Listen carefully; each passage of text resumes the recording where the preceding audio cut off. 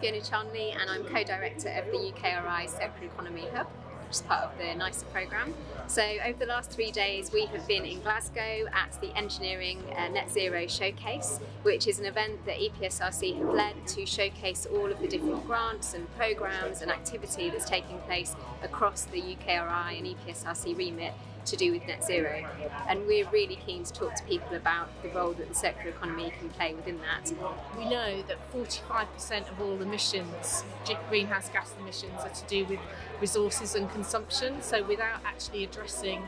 circular economy and resource efficiency, we're not going to achieve net zero. Textile at the moment is one of the huge source of massive waste in the environment, and we're trying to see how we can use electronics to improve this waste generation from textile. The problem with electronics and non-circular electronic is that we dispose the devices at the end of life. If we come up with new technologies to make devices more circular, more sustainable and non-disposable, we can have multifunctional devices which can scale from one application to another, helping us reduce the footprint of our whole electronic system. So underneath our feet here, there are old mine workings that are full of mine water, which is warmed 14, 15 degrees. So we can use that water, we can bring it up to the surface, we can take the heat out of it and we can put it into a heat network that will provide heat. So again, another circular economy, a use of the resources that are right underneath our feet. In terms of circular economy, biomass offers, I think, like loads of opportunities, because there's a lot of bio-based waste streams that we can use, both for energy uses but also for things like chemicals. On top of that, I think that the obvious opportunity with biomass, which maybe sits outside some of the normal circular economy thinking, is that the biomass is actually taking CO2 out the atmosphere anyway, so if we then break it down, that is actually circular in itself.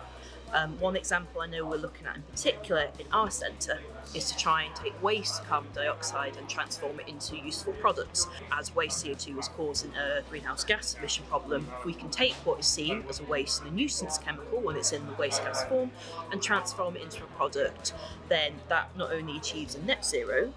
goal, but also is a circular economy approach as well. As we move to establish new infrastructure for hydrogen, then we should give some close attention to the design of the products that we are deploying in the first instance, because if we spend a little bit more time thinking up front about those from a circular economy perspective, then when we come to the end of life for those components, we can make it much simpler to recover them and then to reuse them for the next generation.